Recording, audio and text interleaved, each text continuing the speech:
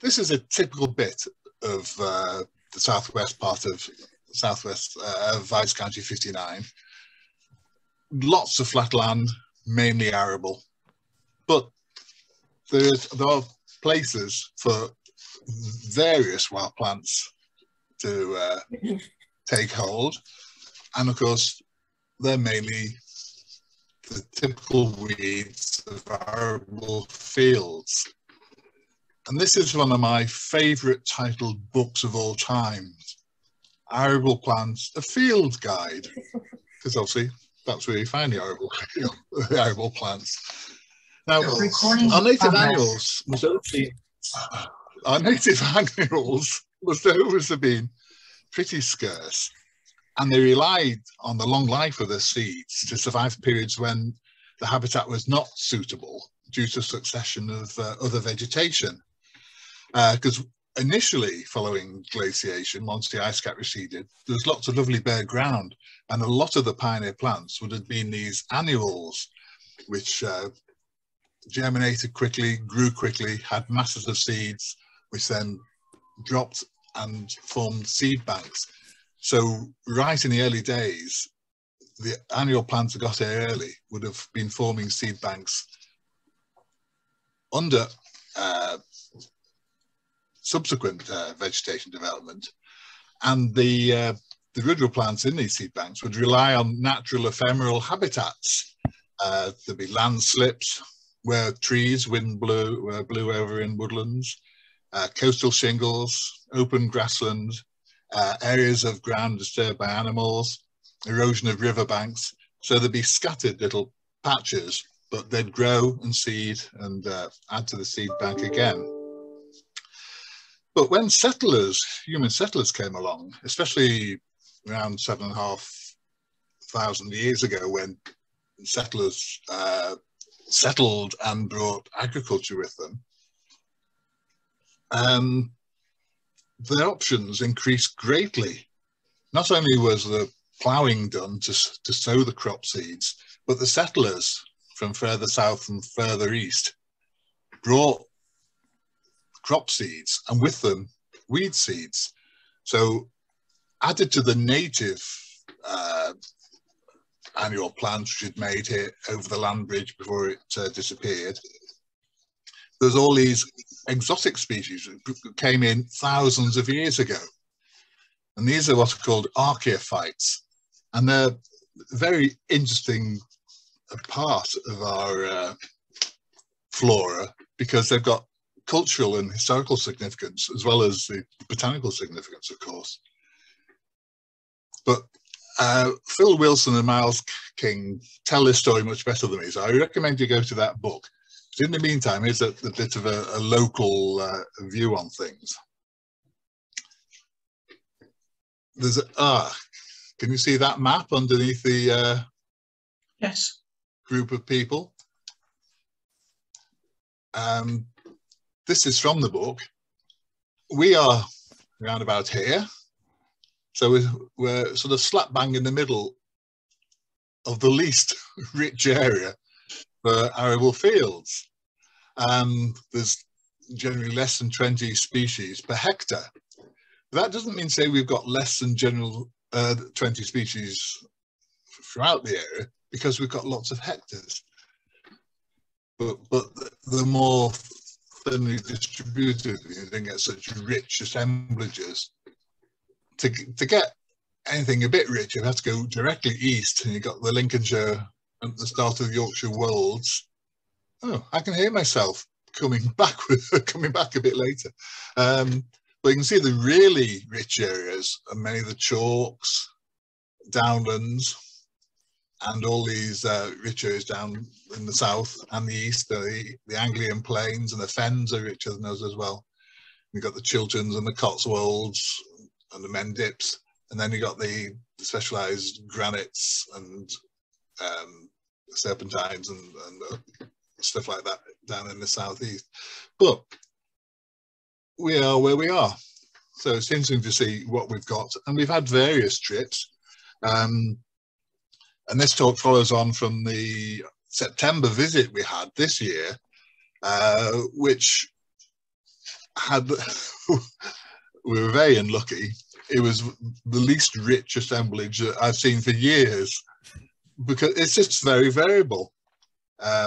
In August 2019, the previous trip, we saw a lot more, but we were only there for a third of the time because there's absolute downpour, and we had to retire like drowned rats.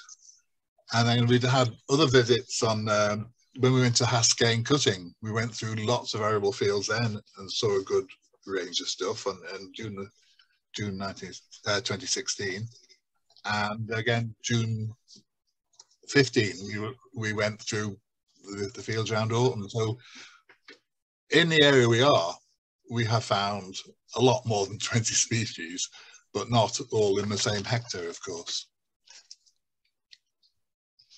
Here's a typical patch.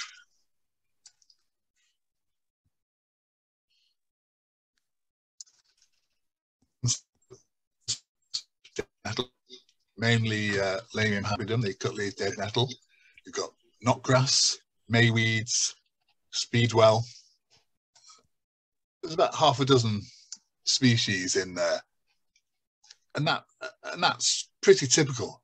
It just wasn't like this when we went in September this year, and there's some shepherd's purse coming through there.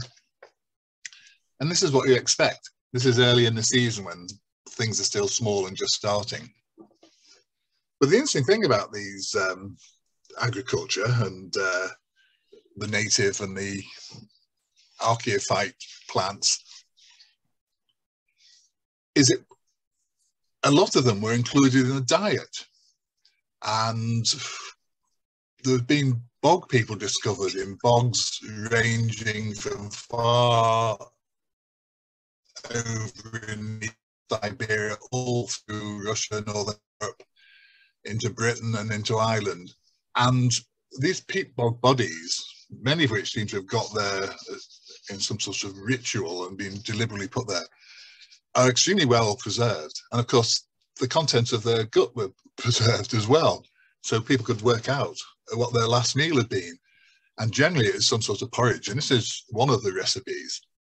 And it's obviously post the introduction of agriculture, because you've got barley and wheat. Flax is another one that's introduced. Oh, hang on. These are often imported, the crop seeds. A lot of them are wild and are native to this country, and a lot of them are these archaeophytes, plants which have been here for many thousands of years but didn't originate here. So we've got quite a mix in this early form of porridge, as well as the main grains.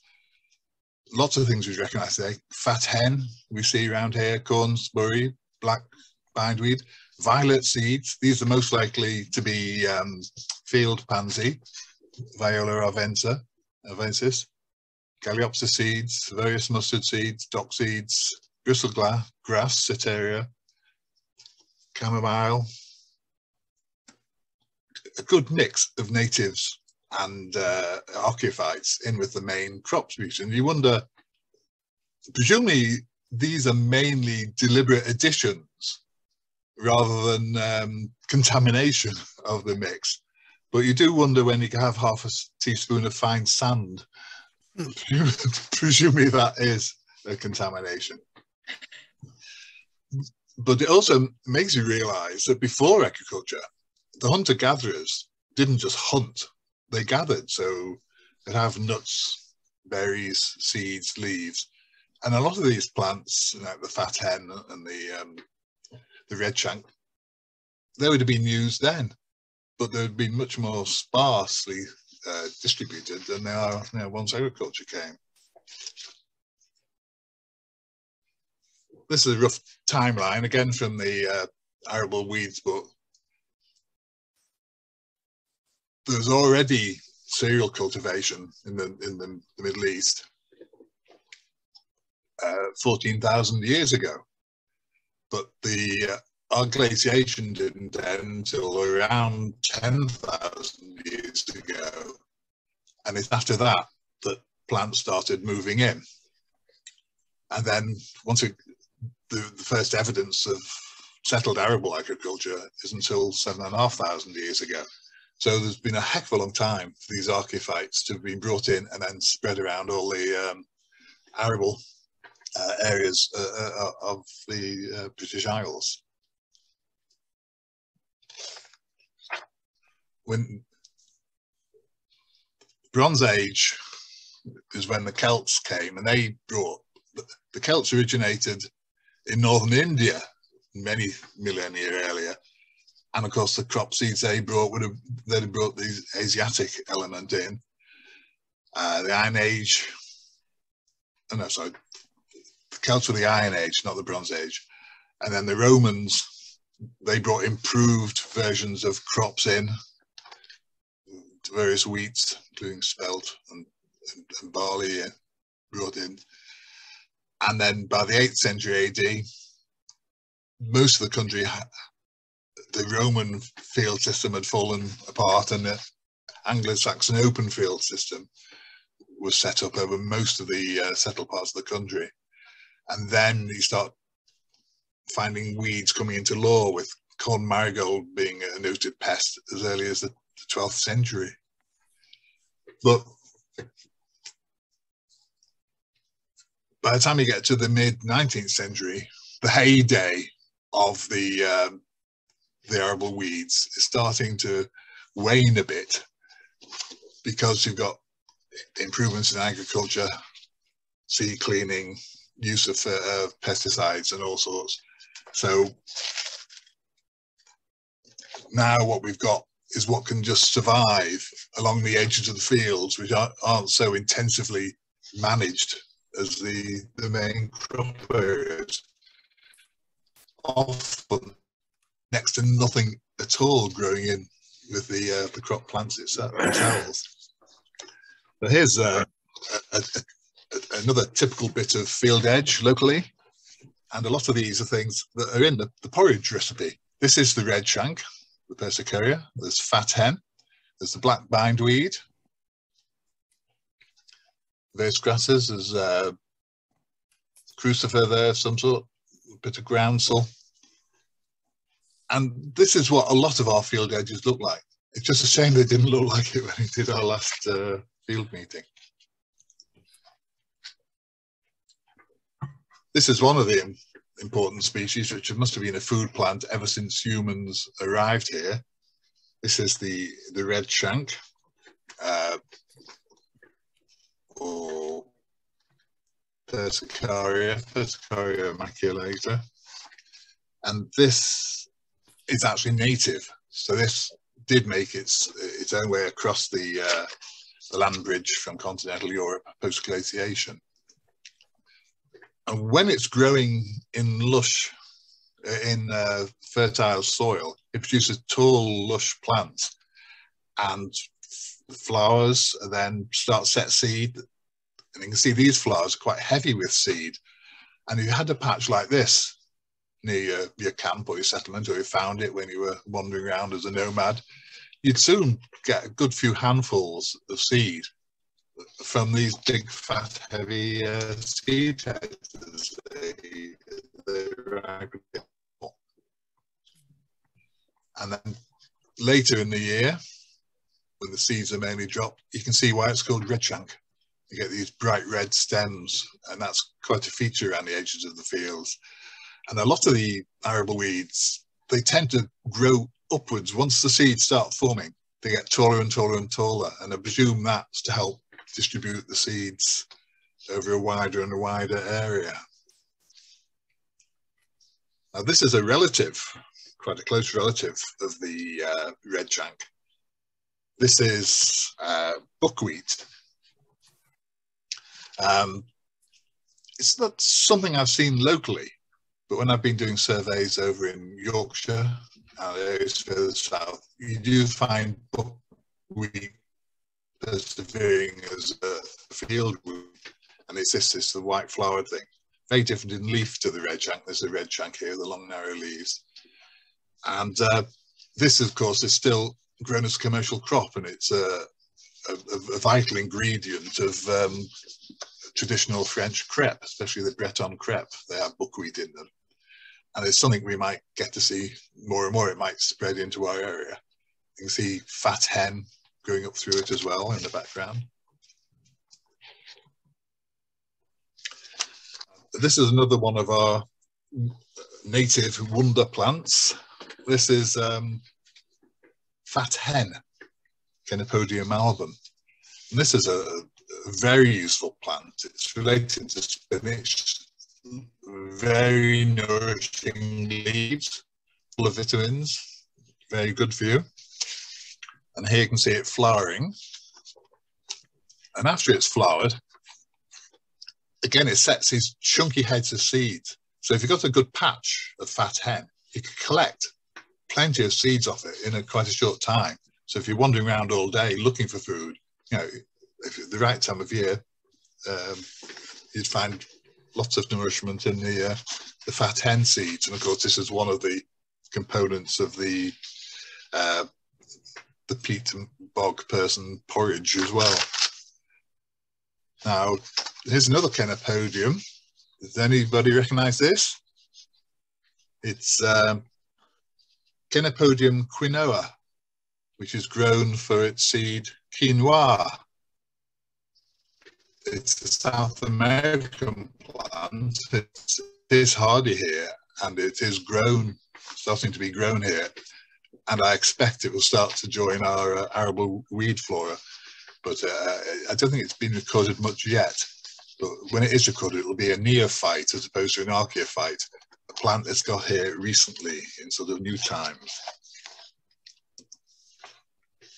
And here's another relative of the buckwheat, is the black bindweed, Fallopian, or is it Renutria now, convolvulus. And this is a twining plant. A lot of the other arable weeds I mentioned start to grow very tall,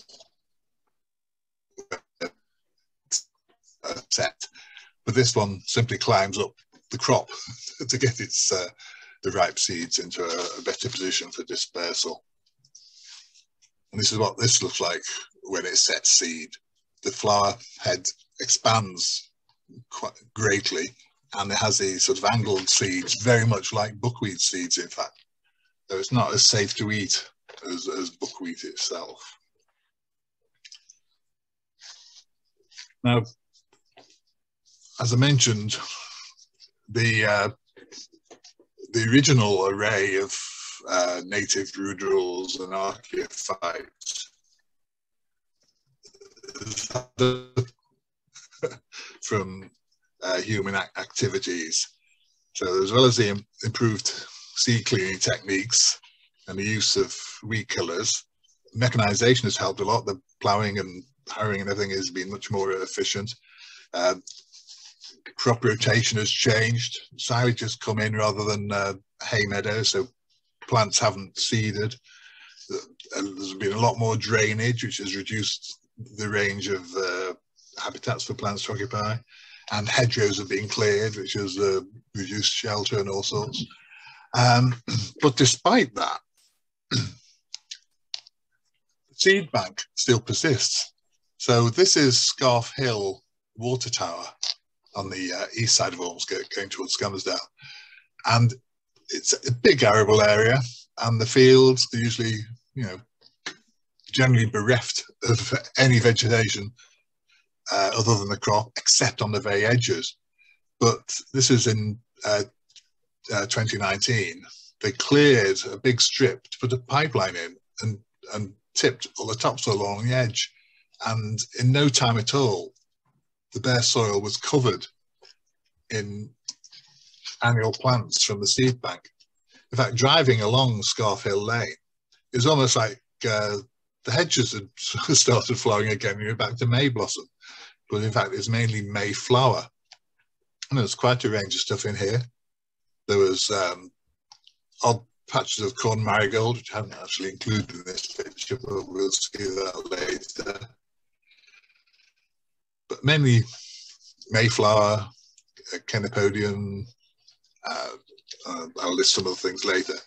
But one thing that's I thought was notable from its absence is the poppy. Even when I was very small and we saw poppies in fields, there'd only be a tiny sprinkling in the edges, and there were only ever Papaver. They weren't the big bright red corn poppy. And I found it particularly odd that there wasn't any poppy in this seed bank, or appeared not to be any poppy in this seed bank. Because if you go along here, the next lane to the right is Poppy Lane. It must have been called out for a reason. But anyway, non-visible there. There's lots of scentless mayweed, which is native. You can see the fat hen there. But below the big mayweed bushes, there's masses and masses of cornspory. And it's one of those which germinates early, flowers early, and then seeds early.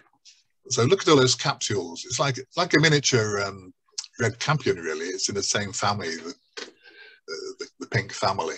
And each one of those little capsules is full of seeds, and they've all been scattered back into the soil. So when that's all pushed back and the field is farmed again, all this seed bank is renewed and will be there for the next time it's disturbed. And things can last an awful long time. It's known that field bindweed can grow after 50 years of burial, but there's cases in a deposit of mustard seed was a 600-year-old deposit. Mustard seed was found in Denmark. But that grew when it was planted in topsoil and watered. So they can have, potentially centuries of life as a seed bank, just waiting for the next bit of disturbance. This is what the cornspory looks like earlier on. It's got a typical 5-petaled flower, the pink family, and these long, narrow leaves, sort of almost carnation-like, you could say. But this is cornspory, and again, this is another constituent of that primeval porridge. Another native, which is very productive to hunter-gatherers, is the greater plantain, Plantago major. That is a very robust plant. Any paths worn through vegetation or along the edge of a field, this will stand being trodden on and growing quite happily. Here's a less trodden version. The leaves are edible too, though a bit stringy, as you might imagine. But it sends up these spikes of flowers which elongate into long spikes full of seeds. And we used to go around collecting these as kids. And there's a couple of old guys on the estate who used to take them to them. No payment, we just, the way of getting to see the budgies and enjoying that experience. But they're everywhere. And this is along the path ladies walk, the other side of Ormsgate. And you can just see how much seed there is there. And again, this is something which was very gatherable for the hunter-gatherers. Again, another patch. At different times of year and different years, the same field edge can look quite different, which seeds have been brought closest to the surface. And again, this is a typical mix. You've got fumetry. There's a couple of species of fumetry occur locally. They're archaeophytes.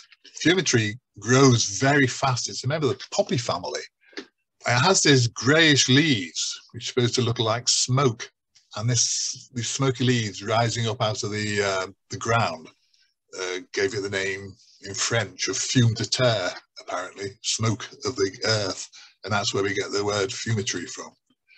But there's also neophytes in the field speedwell there. So we got a mix of there's what do we call it? Fat hen. We got a mix of natives and neophytes and archaeophytes, groundsel as well, and that's typical. There's annual meadow grass, quite a few things. There's the common ramping fumitory. Again, that's a neophyte. But we've also got an endemic fumitory, the purple ramping fumitory, which is nationally scarce. And this picture was taken on the trip we did on the 10th of August, 2019. And it was more or less dry up to that point. But then we got as far as the patch of Ansinkia, which is I only know one patch locally, Ansinkia, Lycopodides, the fiddleneck.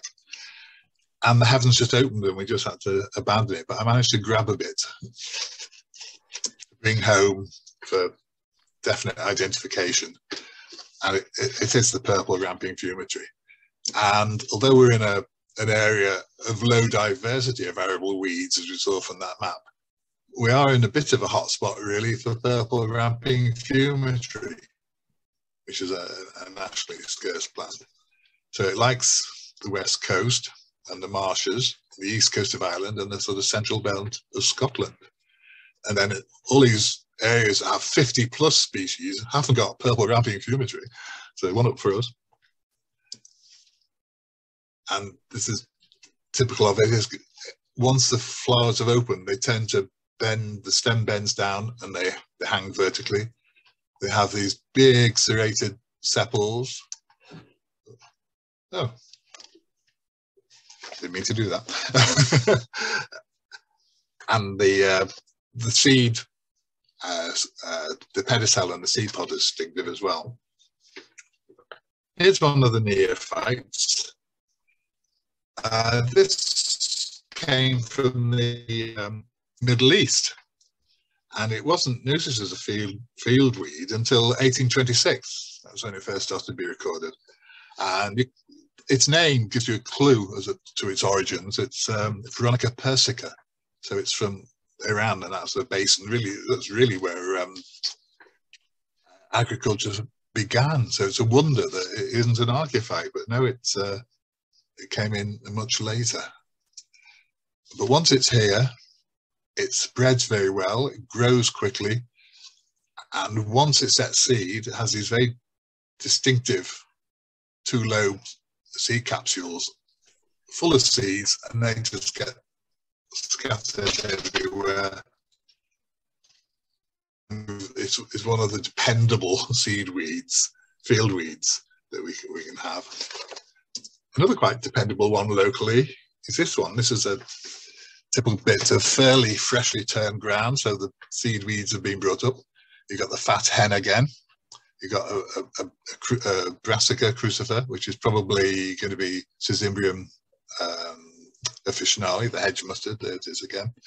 But most of this, these little tiny jaggedy edge things, are the archaeophyte plant annual nettle.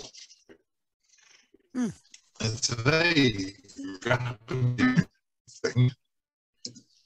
You go back a couple of weeks later and it looks more like that. And it's a generally smaller plant than the stinging nettle. It's got rounder leaves and deeper serrations. And I think the sting is more powerful as well. I don't know if anybody else has experienced that, but I avoid this much more than I do the stinging nettle. As there's Urtica urens.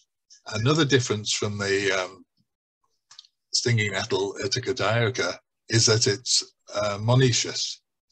It has the male and female flowers on the same plant, unlike stinging nettle, which is dioecious and has separate plants. And then, like many of the other species, gets the stalks really sprout upwards, and it goes from a sort of mid-shin height sort of plant to knee high and taller, along with a lot of the other things. There's a plant of black nightshade doing the same thing with its berries there, just to get the seeds up and into the air currents and more likely to be distributed further. But from the nettles that sting, we also have dead nettles. And we've got 3 species, from common, reasonably common, to fairly uncommon. And these are the 2 commoner ones. The commonest around our area is the Gateley dead nettle. We also get the red dead nettle, and they're all archaeophytes. So they came in with after the agriculture. The red dead nettle, Lamium purpureum, has these distinctive, mainly has these distinctive purple coloured leaves on the top of the shoot. You can see a flower bud just coming out there, and it's got quite downy leaves and they're quite neat edges, so quite crenate, sort of not totally uniformly, but quite even sized little lobes all around the edges.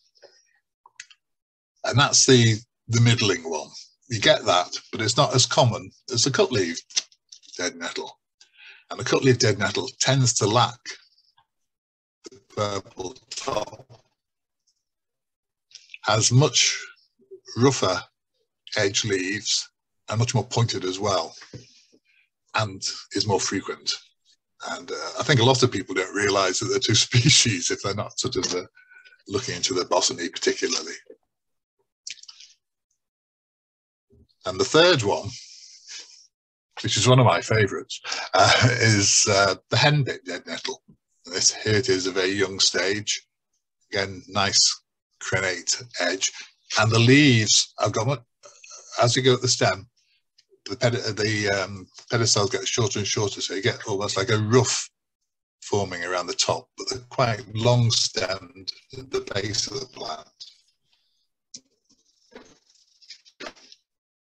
It is a bit later, you can see the flowers starting, flower buds appearing in whorls around.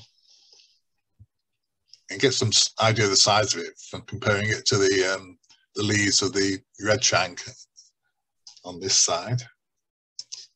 Then that has the same sort of flower, but the corolla tube is quite long. They tend to stick up out of the plant like little periscopes rather than sort of go out sideways like the other 2 do. And again, that can have the purple in stressed conditions like this has. It's just a closer view of it, because it is one of my favourites. And like a lot of these labiates, it has these lovely hairy flowers, hairy all over.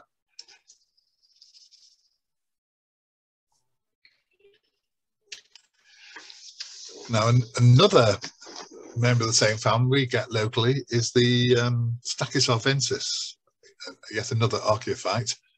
It's a tiny thing. It's much smaller than the hedge woundwort and the marsh woundwort and the hybrid that we're more familiar with. And it likes the sandier areas of our soil. And when we did the walk in September this year, there were some tiny plants of this growing in some of the front gardens we passed in autumn on land that had been farmland up until the 1970s. Yeah, so you can see it's got the typical square stems of that family, the opposite leaves, and the little hooded lipped flowers. We've also got native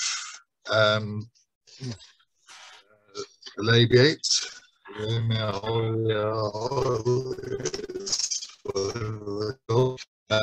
Just tetrahit, the common hemp nettle. This is included in the porridge, but there was a warning that it wasn't very good for you. But this is quite frequent on field edges as well. Again, got the typical flowers, very hairy, like most of them. And it comes in both pink, purpley pink and white. So we get both forms. Then the other one we get is another archaeophyte. Oh no, they're native, the tetrahedron. But the big, large flowered hemp nettle is an archaeophyte. And that often occurs on peaty soil.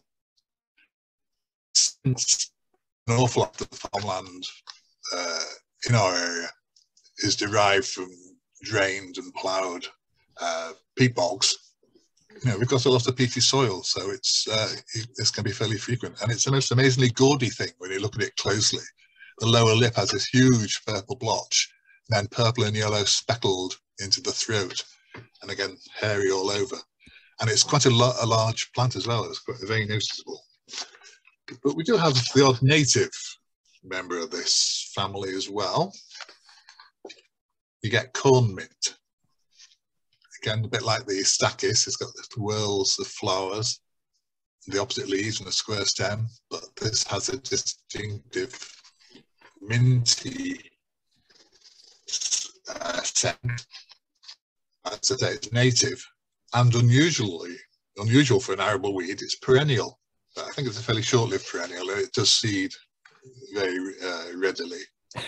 And of course, we've got lots of crucifers as well. I'm not going to mention them all, but this is particularly common around the Ormskirk fields, the fields around Ormskirk. This is the wild radish. Again, an archaeophyte, Raphanus raffinistrum, but it's very, very widespread. Spiny leaves and these typical 4-petal flowers. Mostly they are pale yellow, but you do get other forms as well. You get white ones. You can see how rough the stems and leaves are, which presumably stops it being eaten by every herbivore that passes. But I say most of them are this pale yellow, and you can see they get going quite early. So this barley crop is nowhere near ripe yet, but these seeds will be forming and spreading before that crop is ready to be harvested. Go back into the seed bank and come up around the edges, the less weed-killed edges, in the next year, hopefully. That's just showing you the typical 4-petaled flowers of the yellow form, but we also get the pink ones as well. And you can see some of the seed pods here. The big fleshy pods with slight wasting between each individual big spherical seed. And the pods will split and the seeds drop, and again, the cycle goes on. And there's another little crucifer in there. That's the hedge mustard, Zimbrium. There's wild oats, and there's fat hen. Again, that's typical of a local field hedge.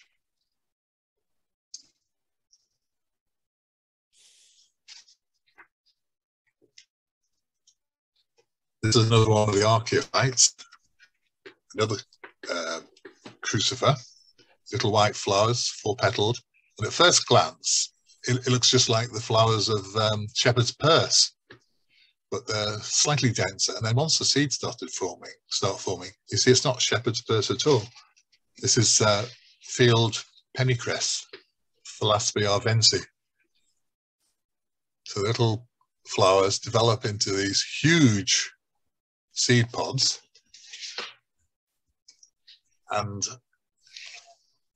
the seed pods have these gigantic wings and this very distinctive notch, and then the seeds are all in this part, and then when they get ripe, this suture, they split along this line here, and the seeds come out, and the seeds haven't got any wings at all. And you'd think wings would be for wind dispersal, wouldn't you? But I've got a theory which I thought of last night, but I haven't looked up yet.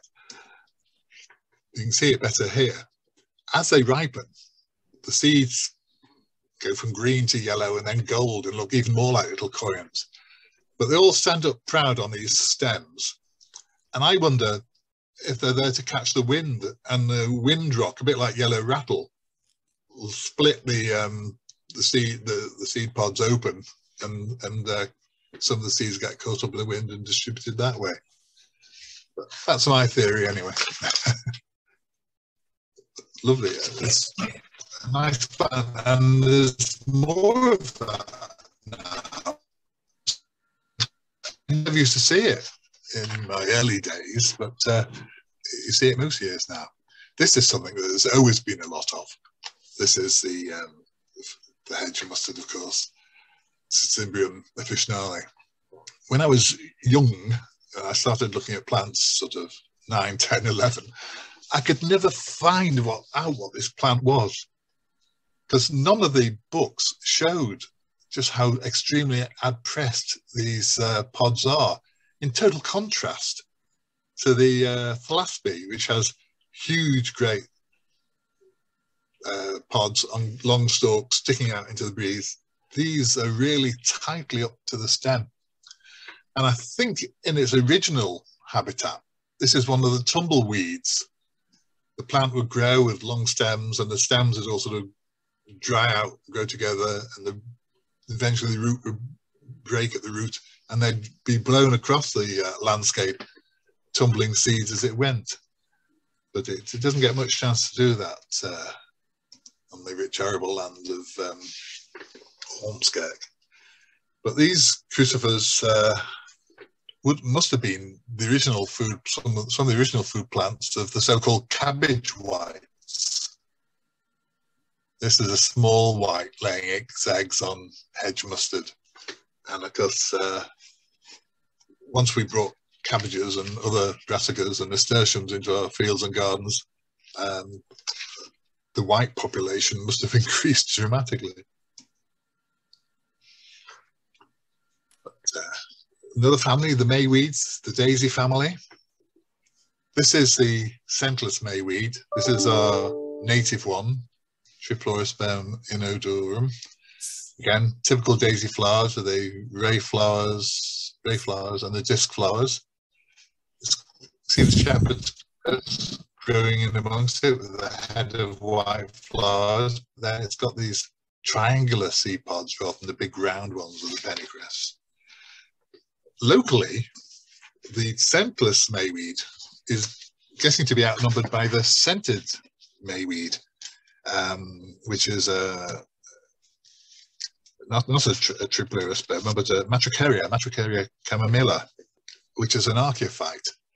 And this is the one that has the hollow receptacle under the disc flowers, whereas the scented mayweed is a much more solid receptacle. And once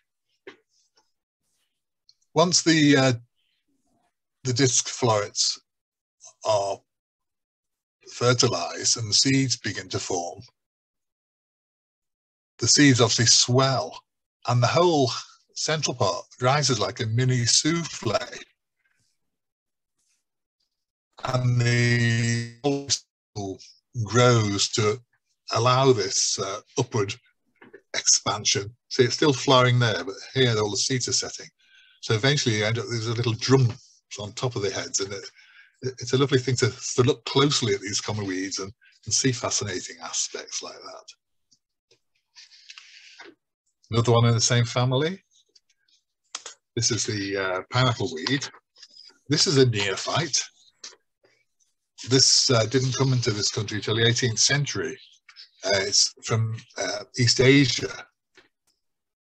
So that must have come in with the now it's here. It's everywhere. It doesn't have any ray florets. It just has the disc florets. And it's called a pineapple weed because if you crush the leaf and their flower buds, they really do smell awfully like pineapple. Why that should be, I'm not quite sure, but perhaps it's to stop the leaf being eaten. Perhaps the strong scent puts herbivores off. But I'd say it spreads everywhere, and each plant has many heads. Each head has many seeds eventually, and then the seeds will fall off and they're sticky, so they get attached to passing animals' feet or walkers' boots. So they spread very well. Thank you. And now throughout the country. But quite a nice, lovely thing to look at closely. A newer arrival from the same family is the, what's it called, Galinsoga. These have come from South America. Now, there's two species are naturalized here, but the one we mainly see is the shaggy soldier, Galinsoga quadriradiata. And this does have ray florets, but only about 5, and a small clump of disc florets. But again, that spreads very rapidly. And we saw on the September walk, the planters outside Ormsgate bus station with just a mass of this shaggy soldier. And it looks like they were the plants that were planted rather than the basilises and pelargoniums that they'd totally overtaken. It's growing amongst here, another native. And this is another food plant, more on the salad side of things, chickweed, Stellaria media. And that's a nice, luscious, sort of lettucey type leaf to eat.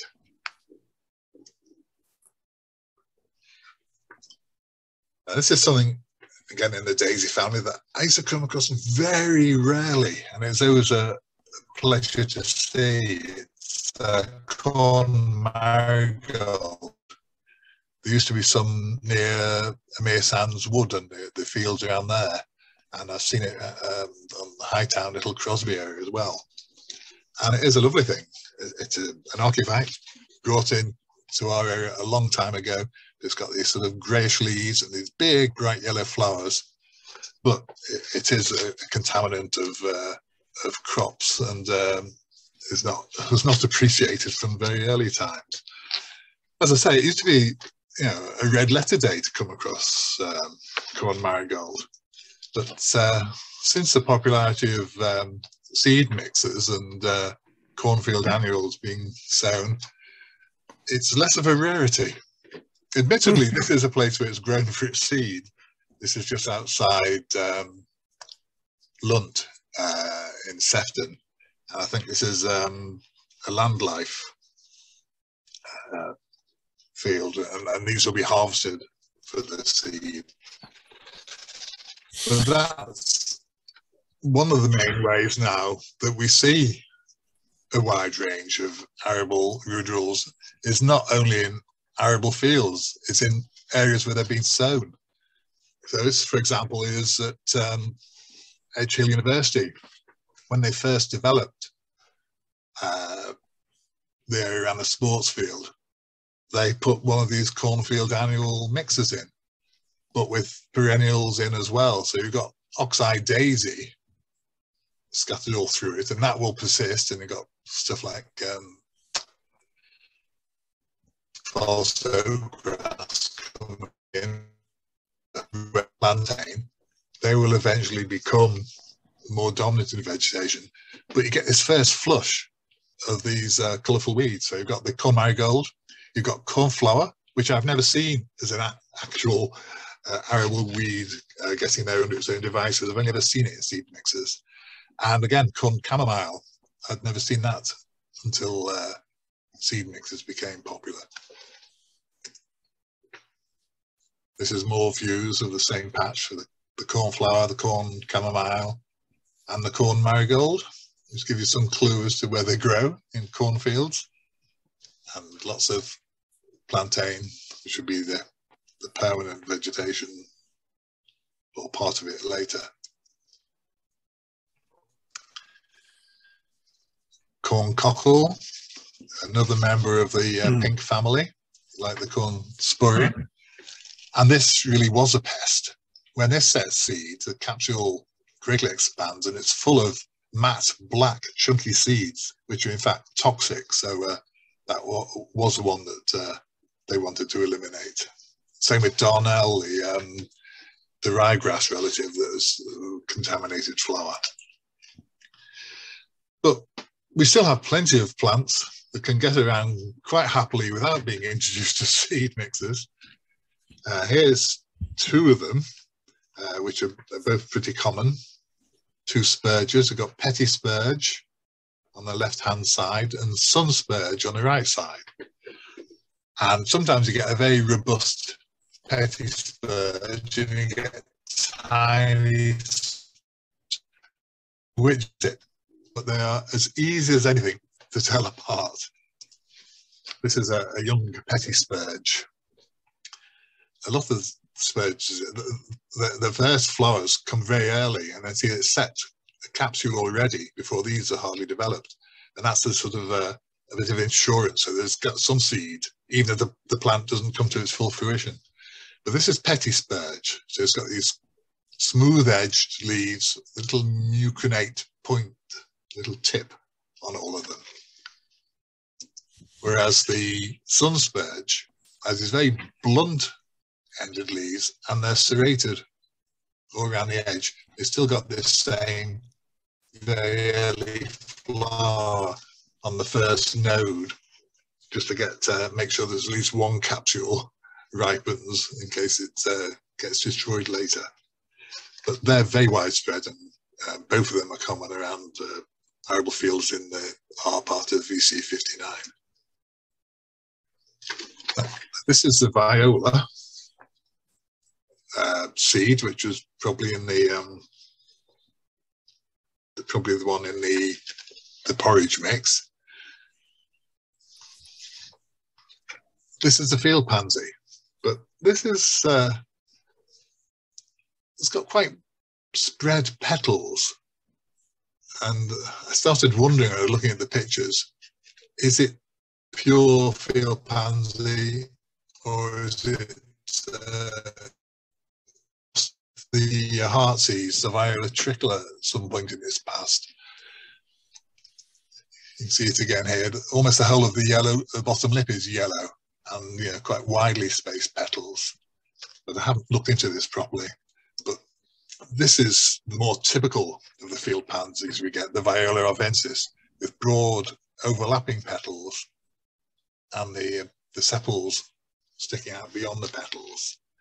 And that's a lovely little thing, and very frequent, as this yellow throat and these dark purple rays against the sort of creamy white background. And that, again, is one of the first things I look for when I go out in spring looking at the arable weeds, because it gets started very early and there's plenty of it about. I think the pansy is archaeophyte as well, but this is a native. This is one of the umbellifers. You can see the umbel starting to appear here in these great long spidery bracteoles. This is fool's parsley, Aethusia synapium, and it's very prolific native umbellifer. When it flowers, they're well worth closer inspection. Each little group, like little nosegay with the bracteoles, they go from being horizontal to vertical, and they're 5-petal flowers, a big split, and beautiful pink anthers. Remind hawthorn flowers, but they're obviously much smaller scale, and there's lots of them per head. This is a slightly later stage. Flowers are lost of petals, the seeds are developing, and the bracteoles are still hanging down.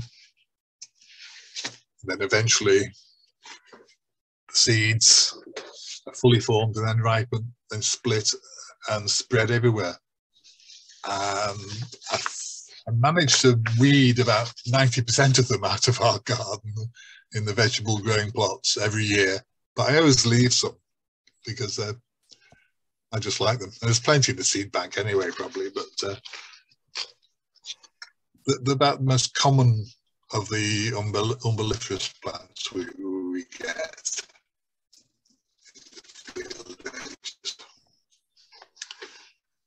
Another thing that a way of seeing more exotic species is green manures. This is a big field just the other side of the Gorse Hill Nature Reserve from where we are. And you see, it's dominated by scarlet crimson clover, Trifolium incarnatum, these sort of red hot pokers of deep red flowers and big fleshy leaves. And there are 3 other exotic clovers in amongst them as well. And so far, I've not seen any of these reappearing either in the same field or spreading into adjacent fields. But I'll keep my eye out, because once they get to this stage, before they've seeded fully, they're ploughed in, of course, and they add to the fertility of this rather acid, fairly sparse glacial soil on the side of Gorse Hill. But they're nice while they last. If they do start spreading about, they'll of course be neophytes. Another neophyte, that's a terrible picture, go to this one, is from California. Again, it's a green manure crop. And like the clovers, it's very, very attractive to our pollinators. Bees love this plant. It's Faecilia, I mean, it's got very tansy-like leaves, and it's in a family that we don't even get in Europe, the water leaves, the Hydrophyllaceae, has these pale lilac flowers, and they curl a bit like forget-me-nots and comfrey, so they must be related somewhere along the line to them.